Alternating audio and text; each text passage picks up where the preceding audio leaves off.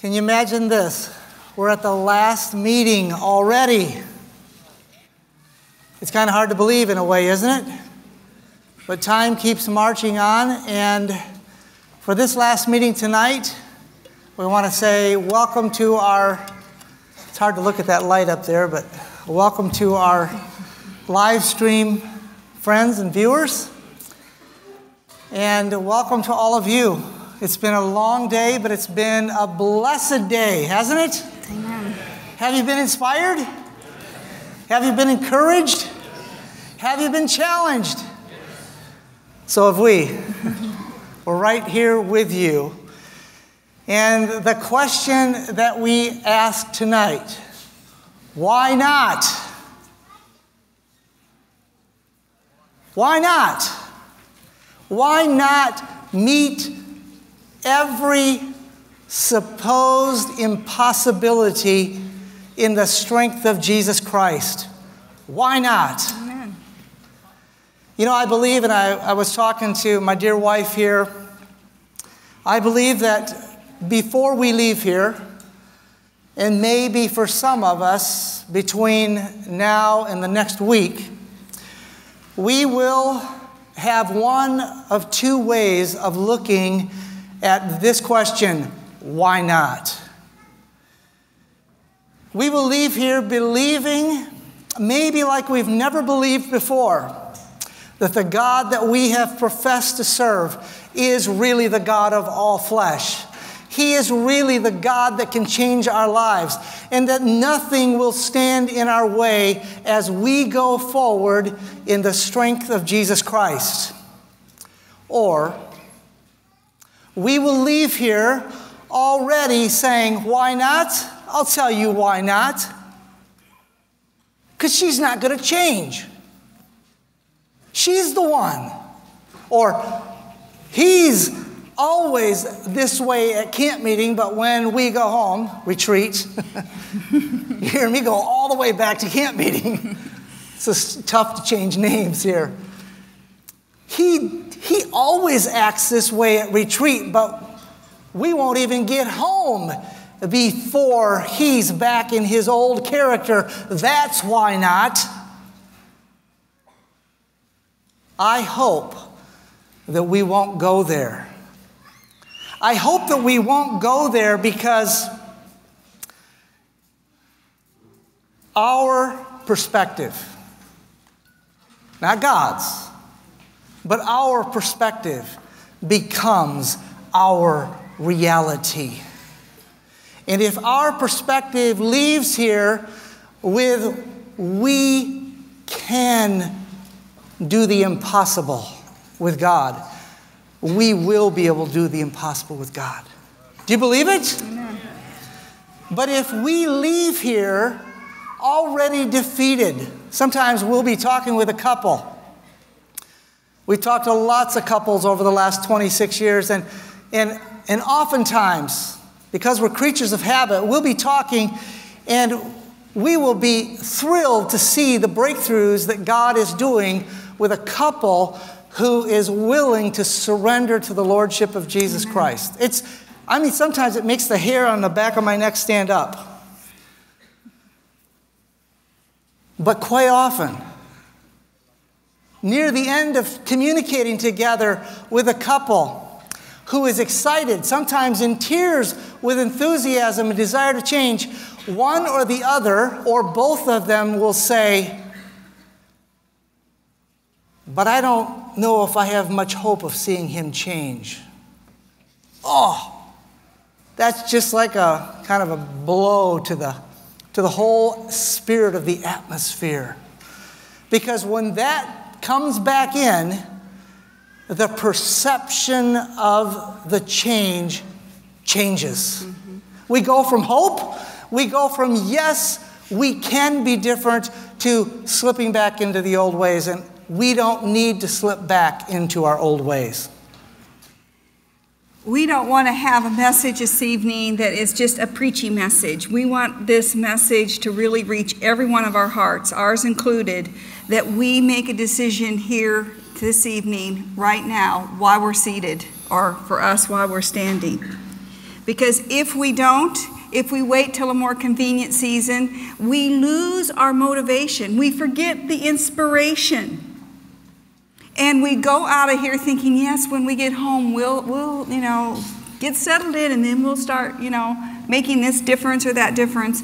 If we not decided here what our plan is when we leave here, chances are when we get where we're going, we will be no different than when we came. And then what have we had for the last 5 days?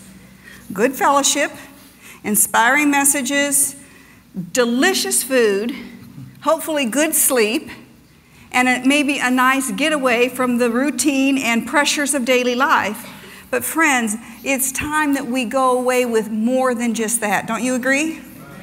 It's time that we go away with a desire, a motivation, a belief, a conviction, a drive that with God all things are possible, even my own stubbornness. And sometimes we don't even look at the other person. Sometimes we convince ourselves that we just can't do it. We're our own worst enemy. We cooperate too easily with the devil. We can do all things through Christ. There is nothing too hard for him. And if we link our weakness with his strength, then we are fully capable of becoming anyone that he wants us to be. We can become anything he wants us to be. We can do anything he wants us to do. How do you like that? That's limitless, isn't it? Amen. Because we're with God, and with God, he takes us on that journey. He promises to go all the way home with us. And that's what we want. And I want to just touch again on this idea of our perception, because it is our perception that shapes our reality, that shapes our commitment, that shapes our perseverance. And there's an example in the Bible that most of us know, a very simple but powerful example that talks about perception, and that is the experience when Elisha is out there and he's surrounded by the Syrians. And what does Elisha see? All these Syrian chariots, but what does he see? He sees the angels of God encircling him. And his poor servant, who has his perception, sees only the chariots of the Syrian. Because the perception of Elisha's servant was not perceiving with the faith that Elisha was perceiving with. And so Elisha said, Lord, open his eyes. Amen. What a change.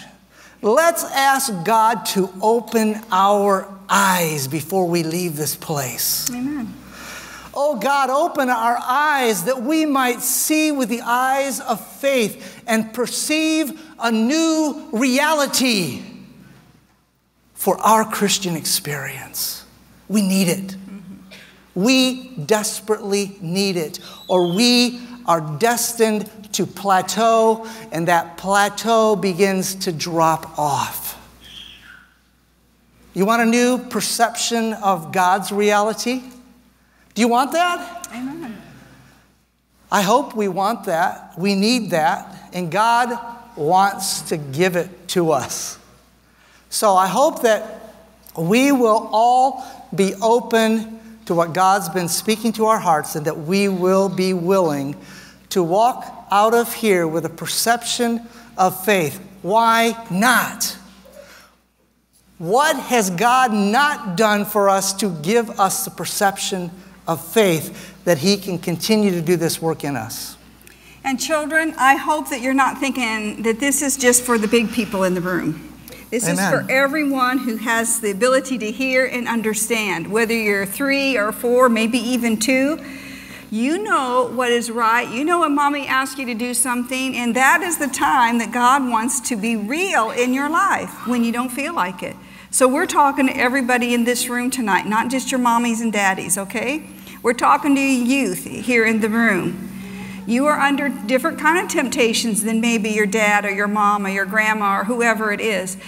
God has a plan for every life. God is one who makes no mistakes. And even though your circumstances may seem trying, difficult, unpleasant, whatever it may be, God is going to take you through that. And if you go through that with God, you're going to come through that out the other side, and you're going to come out with joy, peace, and happiness that you have gone through the trials that you face with the Lord Jesus Christ. How many of you here tonight know the name Nick Vujicic? How many people? Okay. That's pretty good. I thought at least half of you would know his situation. No arms, no legs, no worries. You know that no worries, that comes from our Aussie friends, okay? So, how can someone with no arms and no legs have no worries? It's because this young man, Nick, for those of you that don't know about Nick, he was born with no arms and no legs, a very unusual anomaly. It wasn't genetic. And so he faced for years the challenges physically, but more so emotionally, the challenges of being an oddity. You know, kind of like the circus in the old days where they had the freak shows and things, the people that had malformations. Well, they don't do that so much nowadays, but that's what happens in the schools. That's what happens with the cruelty. You know, young people sometimes can be very cruel because they just say whatever they think. And when Nick was 8 years old, he went through a day, and some of you have heard his testimony, he went through a day where everybody seemed to be saying things that were hurtful to him. And he had done so well for so long, and he finally came to the place that he said, if one more person says a mean thing to me, I'm going to kill myself. Why should I live? Why should I live like this if this is the way my life is going to be? And so not only is he struggling with no arms and no legs, but he's struggling that nobody really wants to accept him. And so on his way home that day from school, a young girl called out to him, and he winces, thinking, here it is. But she didn't say something mean to him. Amen. She told him that she liked his smile. She told him something nice about him. And you know, that little girl didn't know that that changed the destiny of his life that day. Now, I bring that part of the story up because sometimes we become so self-focused, so me-focused, so into ourselves that we only think of how bad we are, and we aren't thinking about the impact that we're having on other people's lives. That's just another perspective on this. But that was a turn in that young man's life. And he does some amazing things today because his perception of his reality has not limited him to what people said he could do and could not do.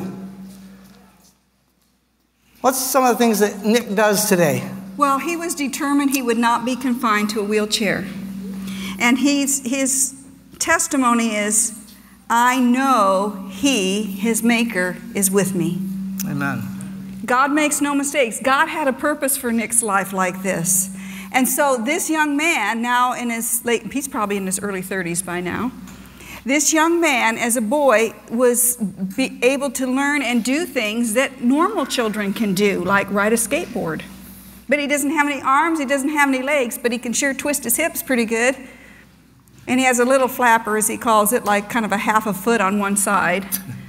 Wasn't God merciful? That's all that he needed to be able to maneuver incredibly. This young man learned to swim. Now, That's phenomenal to me because I have 2 arms and 2 legs and I am a terrible swimmer. And then to think he could get himself out of the swimming pool. You think about it. You're in the pool, right? How do you get out? You swim over to the edge and you grab a hold of the bars, right? And you raise your foot and you put it on the step and you climb out. Well, he can't do that. Or if you're strong enough, you can come to the side and you can, push on the edge and make yourself go down and jump up. He has no arms, but he can get himself in and out of the pool. And you can go online and listen to the story, but it's hilarious, but it is also very touching and very sobering to realize that he would not let defeat be part of his life. And that's what each of us need, not to let defeat be a part of our life. The only thing we want to defeat is sin. Anything else needs to be, by the grace of God, through his power, we can conquer it. And the most beautiful part of his story is that he had a hope and a dream that someday he would be married and have a family. Now you picture this. You have a body, you have a trunk and a head. That's what you have. Can you visualize it for those of you who haven't seen his picture, right? You've got a trunk and a head, and he wants to be a married man with a family. And God has given him a beautiful wife who loves him and a beautiful child. And so, why are we so afraid? Why are we so limited for what God's plan is for our life? Because if God can do that with someone with no arms and no legs, what can he do with your life and my life? I love this text that goes so beautifully with what Nick has experienced and what we can experience. Jeremiah 32:17, I even like the way that Jeremiah puts it down. Ah, Lord God. Can you hear that? He didn't just say Lord God, he said, Ah, Lord God. Behold, thou hast made the heaven and the earth by thy great power, and stretched out arm, God's stretched out arm, and there is nothing too hard for thee. Amen. So we all believe that there's nothing too hard for God. Then I ask the question again, why not? Why not have what God wants to give us? Why not receive life eternal? Why not open the door for Jesus when he's knocking and doesn't push the door open? We want to talk for a little while about kind of capsulizing the 3 areas that we've discussed as a ministry team over this past few days, beginning with the personal. And the question is, will I, and you are all with us asking this question, will I, in the personal walk, in my personal profession of Christianity, will I really give God full access to my life? Will I? Why not? I said to Elaine before we came over here, somehow by God's grace, we've got to make this common sense. We got to make this, we try to make every message practical. We got to make this so common sense that we can't, none of us can miss it. Why should we say we are Christians? Why should we say we serve the living God? Why should we say, I want to do his will? Why should we say all these things and then say, I don't want him to have full access to my life? And that's what we've been talking about in several of the messages. making God a real part of our lives. When we talked to that first message about the skeletons in the closet, why not let God open the door and clean us up, right? I mean, why do we want to hide all this stuff? Why do we want to cherish all this stuff that is for our demise? Will you be willing to let God do His work in our hearts? Why not? I mean, it seems sometimes a little bit scary, but once we just make that choice, that it's been very clear it's our part to do, right? It was very clear at the 11 o'clock hour. Our part is to make the choice to step on the side of Christ. And when we step onto His side, He empowers us to do whatever it is He wants us to do, to give up whatever He wants us to give up, to go wherever He wants us to go, to love the way He would love those around us.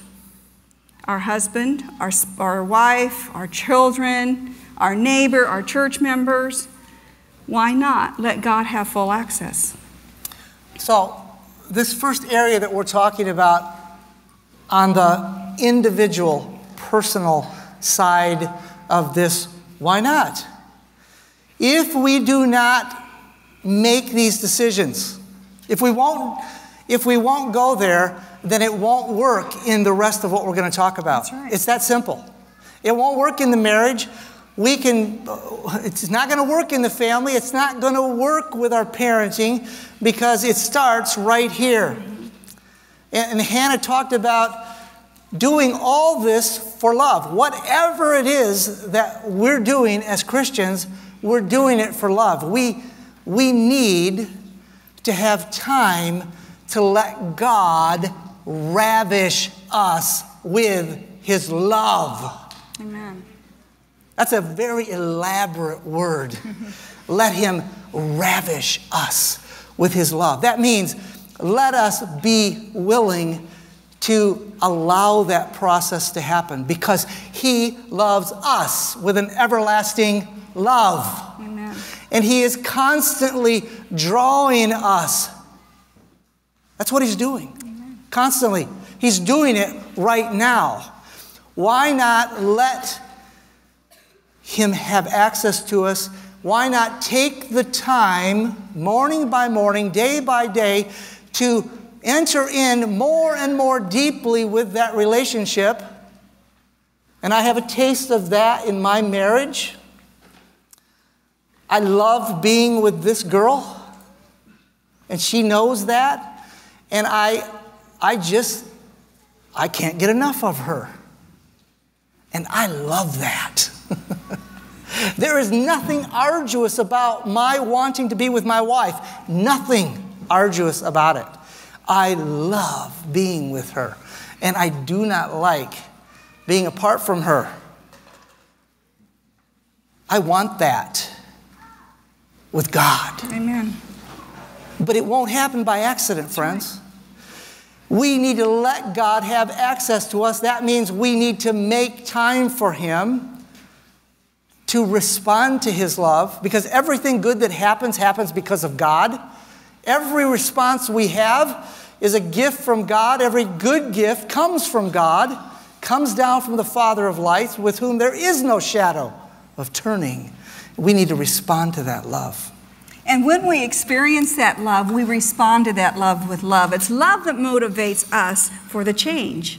That it's not a problem, it's not a hassle, it's not a duty, it's not, a difficulty, but we change because our hearts are touched by His love, and our response is we want to love Him back with our life. Therefore, it's not, trying to say, no, I don't want to eat that, I know, and facing the temptation. It's like, no, I don't want that. I want You, Lord. I want You, God. I do this because I love You. You have given everything for me, and You've asked so little from me. We should give whatever little He asks of us and give it back freely. Let's love Him in response to His love.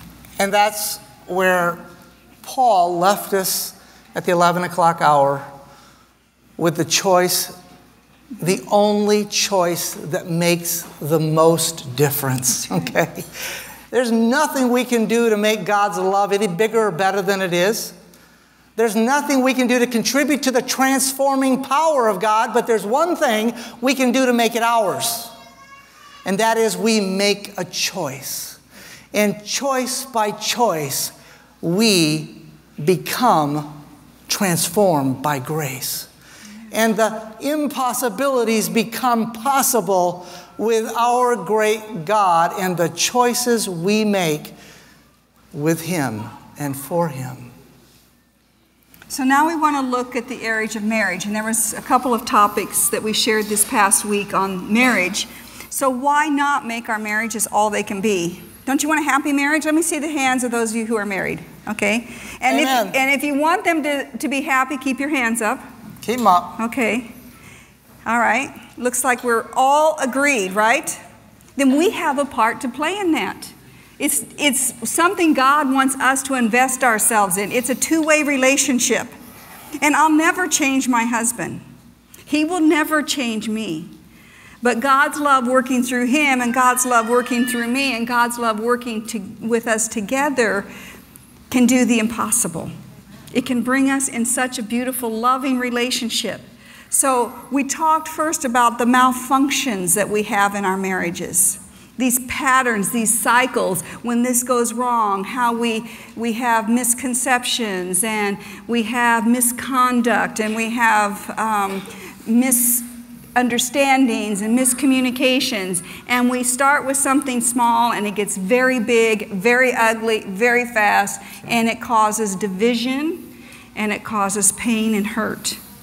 God wants to change all that. He wants to get us right back in the beginning of the situation, and He wants us to learn how to communicate through it so that it doesn't separate us, so that it doesn't divide us, so that it doesn't cause us to go our different directions.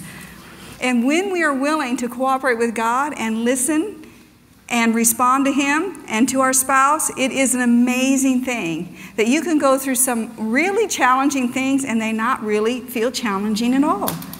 It's almost fun to go through them because you see how powerful our God is, who's the God of the impossibility. And some of them aren't very fun at all, okay? But the exciting part. Yes. And I also told my wife this. I said, I don't know what it is, but I'm really excited about this because I'm seeing some of these things in a different way. Right. And I'm excited because it makes sense to me. I say I love my wife and I love her as much as I know how to love her. But I'm excited that any of the patterns of malfunction that we have experienced that will come back to test us, I know God wants to take us completely through them. That's right. And I'm excited about that. Every time, not just some of the time. That's right. Ultimately, completely victorious in the strength of Jesus Christ. Does that excite you? Amen. Good. Didn't sound real excited, but it was a response. I know that God is not through with any of us. That's right. And He wants to make our marriages unimaginably beautiful and loving and intimate and reflective of love. You want that? That's something to get excited about. That's right. So, I'm giving my wife permission right here in front of all of you. This is not in the notes. Honey, I'm giving you permission. Okay, I'm listening very carefully. To remind me how exciting this is going to be. I will. When my self is crossed. Okay. Is that clear? That's very clear. Did all of you hear that? And you have permission to tell them on me if I don't do well.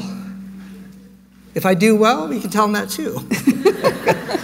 And I'll go in the contract with you. You will? I will. So it's going to be both ways. You hold us accountable, okay? That was definitely not in our notes. Right. That was spontaneous, but that's how excited. Hope it's not just emotional enthusiasm. No, it isn't, because it's how God is working in our hearts. It because is. Because we don't want to be the people, at next retreat, which is in, 3 weeks from now, we'll be in the UK. We don't want to be the same people we are here today. Amen. We want to be just more and more and more like Christ. more and more in love in our marriage, more and more unselfish. Paul and Carolyn shared me and my marriage, and they were talking about the only problem with our marriages is they have me in it. It's a serious problem. It is a serious problem because self is there. You can't take the me's out. I mean, you can't take the human beings out. We got to get the me's out. We need to put God in the me's and make us an us. Make us surrendered, loving, willing, helping one another, forbearing one another, loving one another. Yes. Yes. Forbearing is a good word. The bottom line with the me problem that Paul and Carolyn were talking about last night, the bottom line is that we are more in love with me. By natural. That's self, the natural me. That's the natural selfishness. When it comes down to it, too many times we are more in love with me than we are with God and her. Because me is who we've lived with for so long and become so selfish. And when you bring that into the marriage, you have two problems if you've got two me's. And they brought that out last night. And the bottom line is for us is that an uncontrolled self, that's the me, who says no to God when that still small voice prompts me, who goes ahead and gets irritated, that uncontrolled self. And you hear how quiet it gets in here? Everybody knows what we're talking about. That uncontrolled self stops all the progress of living happily ever after. It stops what it means that the two shall become one. It stops it. I don't want to keep stopping that on the road to heaven. Do you? No.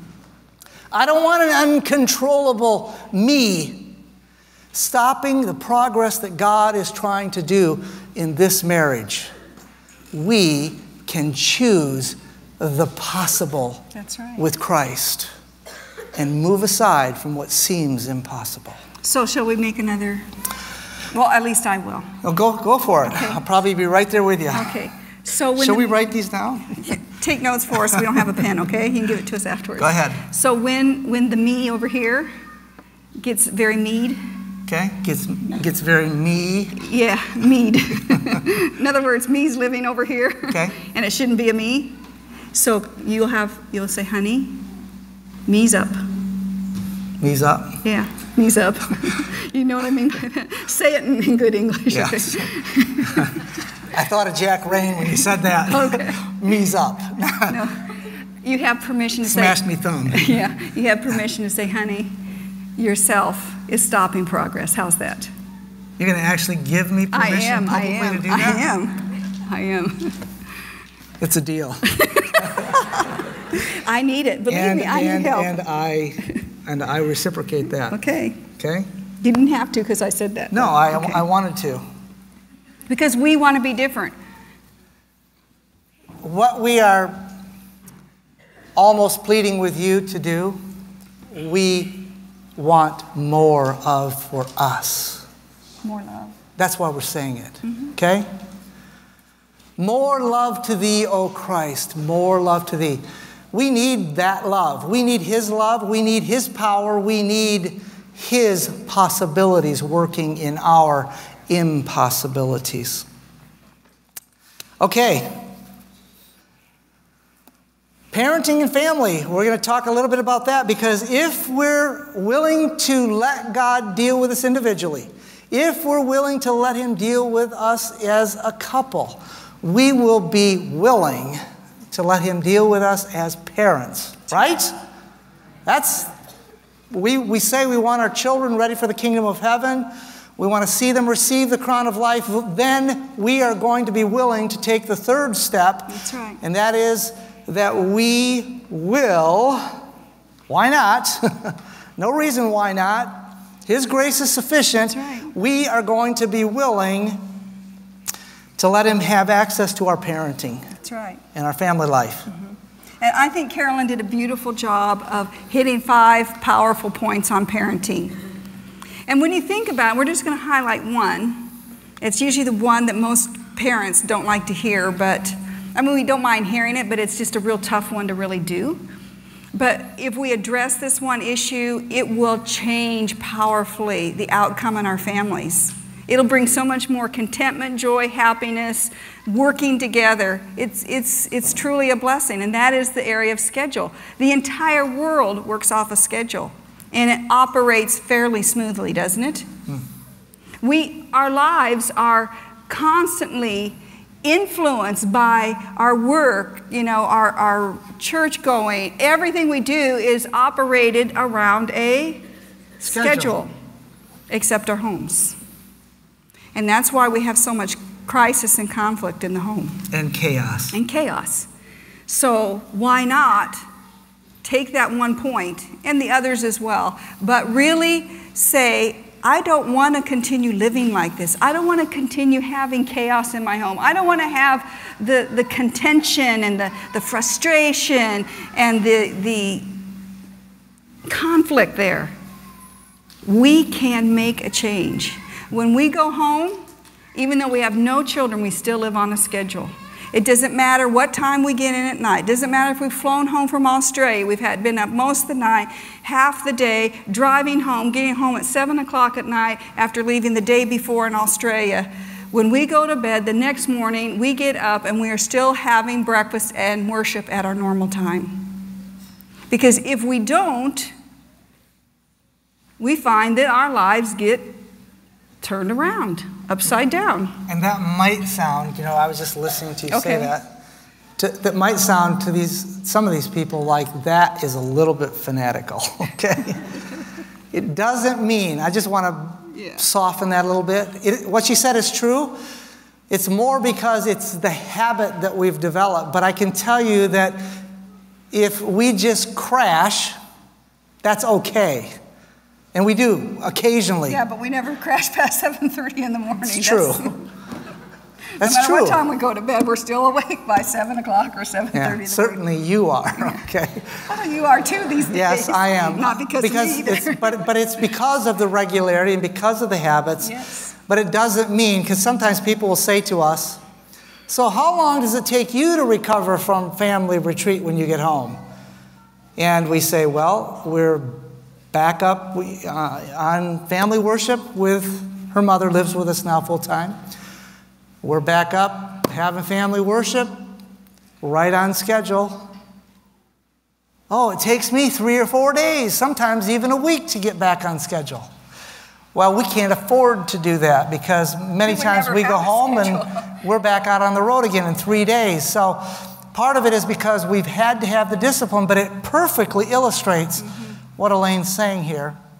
Everything in our lives runs on a schedule. How would you like it if you're over in Europe and you get on the train? I love the European rail system because when it's 8 o'clock and the schedule says they leave at 8 o'clock, boom, the doors go shut and the train is going. If you're not on it, sorry. I love that because you can count on it. How would you like it if the world ran like our homes sometimes run?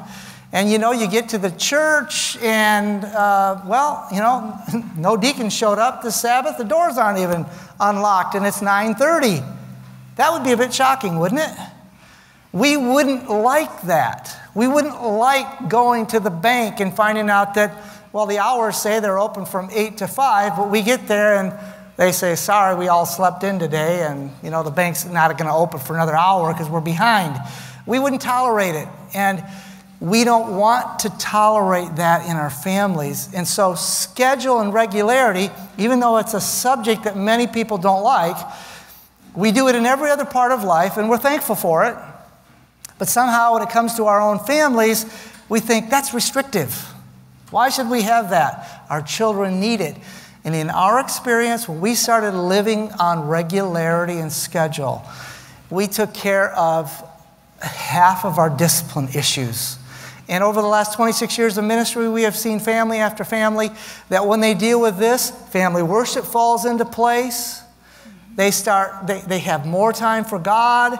They have more time for family time. They have more time to talk as a couple because they're redeeming some time rather than living in chaos. Room to bloom. Oh, your relationships. Go ahead. You want me to do it? Yeah. Okay. I thought I just did a bunch of talking there. You did. Relationships. Hannah talked about relationships in the context of family. Hannah and Caleb. Yes, Hannah and Caleb, that's right. It was Hannah and Caleb. They talked about relationships. And one of the things that we really picked up in that and really appreciated is the honesty with which we need to deal with these relationships. Amen. If we will be honest with ourselves, and sometimes that's hard when we're in relationships, and they talked about, the boyfriend, girlfriend thing, and, who you're getting to know and associate with. Sometimes it's hard to be honest, and we say, oh, no, there's nothing there, we're just friends. Yeah, right. How come you text them, 100 texts a day, and all your other friends you text once a week? Something's a little different there.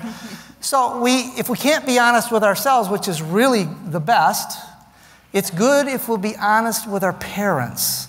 It's good if we'll be honest with our God. Okay? That implies that we have a relationship with God and with our parents that helps facilitate the relationships that come into the family that might be a lifelong relationship. And if you don't have a relationship with God and a relationship with mom and dad, then you don't need to be in any relationship with anybody else. Well said. Is that pretty basic? Because if you don't know how to get along in your family, you're certainly not going to be your real self in a relationship.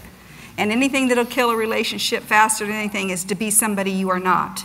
So you need to be who you are, but learn who that person is and be happy with the person you are because you have the right relationship with God. Then you don't have to try to be somebody else. And you don't have to try, or you don't have to impress. You just be yourself and be honest. And if you're honest with yourself and with God and your parents, then you have the greatest maturity to be in a relationship. And if they don't like you, the honest person who you are, better to find it out on this side of the wedding altar than the other side, because you faked it. And I can't tell you how many people try to impress, to try to be what they think that other person, like the kind of phone they like, do the kind of things they like. Now, there's a certain amount of that that's give and take. But when you try to change to give a certain impression, you're on dangerous ground. Be who you are, and if they don't like who you are, fine. God will bring you to the person who likes who you are, because will love who you are. They'll love who you are. That's right. That's right. So why not? And then why not give our young people room to grow? Paul and Carolyn did Bloom to Grow. Room to bloom. Thank you. I was putting it backwards here. And basically the whole focus of that message was really our responsibility as parents when our children begin. They are totally dependent upon us. By the time we finish our parenting and they're ready to launch into life, they should be fully independent of us. They don't need us for anything, although we still want them to be able to talk with us and things like that and bounce ideas, but they can function independently. They're mature enough to handle life independently. They have direction for life. They have a connection with God, and they are safe to launch into life. And it's our responsibility, parents, is not to, just close our eyes and hope they hurry up and grow up, or to micromanage them and have them under our thumb under every little thing. Our responsibility is to take this totally dependent infant and make that transition with them through the power of God so that they can be successful as they head into life, to live the life God has called them to live for Him in service. And we talked this morning about probabilities. And we saved probabilities to the end because it really gets involved with all the decisions we make individually as a married couple and as parents and children, youth, young people in the family dynamics. You see, too many times we work off of probabilities when we don't even recognize we're working off of it. And what ends up happening is that we limit our possibilities based on how we've done in the past. Okay? Instead of saying, with Christ, all things are possible. I'm pressing on toward the mark, toward the prize of the high calling in Christ Jesus. That implies looking onward and upward. Instead, we often, and we may not even consciously realize it, but we often refer to our past failures to decide whether we can be successful for the future. We can't do that. We can't do that and be successful because we have to forget those things that are behind and with Christ go forward, pressing on toward the mark, and He will give us the impossible victories. Amen. He will give us the insights, the wisdom, the discretion, the discernment, all the things that we need to become successful, whether it's in our individual life, in our marriages, in our families, as youth, being responsible, learning proper independence. All these things are not to be limited by our failure, but to be achieved by our forward-looking with the possibilities of God. So what are we going to do? We've just summarized the last 4 days. And the question is, what are we going to do? What are you going to do? Are you going to leave this camp, this retreat, the same as you came? Are you going to leave with choices to be determined to be all that God wants you to be? Because it's simply a choice, and that choice is ours. And we've made commitments, and that wasn't phony, by the way. That was real. Because we both know this is an area we still have room to grow in. I still have a me. I still have a me that surfaces, and sometimes it's surprising to see it's some of the insignificant things that it may surface over. And I need help, because sometimes we don't see who we really are, but our spouse can see it. So give them permission. So what are we going to do? Because there's no limits with God. So why not let God do all He wants to do for us? And so we want to encourage you tonight as we close.